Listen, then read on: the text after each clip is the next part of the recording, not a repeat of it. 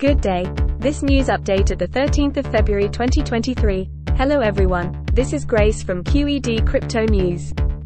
Recently, Lido Finance, one of the largest liquid staking programs with over 5 million staked ethers, issued concerns about the future of DeFi following the U.S. Securities and Exchange Commission's $30 million settlement with the crypto exchange Kraken.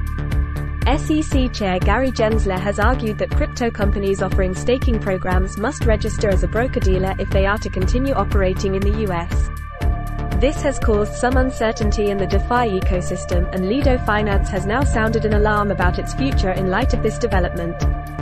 The move by Kraken to settle with the SEC is seen as a watershed moment for crypto exchanges and marks a shift in regulatory attitudes towards cryptocurrencies and digital assets across the U.S. This could have serious implications for DeFi applications if other similar projects become subject to more stringent compliance requirements. Lido Finance warned that any major changes in U.S. regulation could have severe consequences on its ability to operate within U.S. borders. As one of the largest staking programs in the world, Lido Finance has been leading the way when it comes to bringing decentralized financial services to users worldwide. The company is committed to. This section of news ends here. More detail and source, please check the description. Please subscribe and hit the bell button, follow our update and share it if you like. See you next time. Thank you.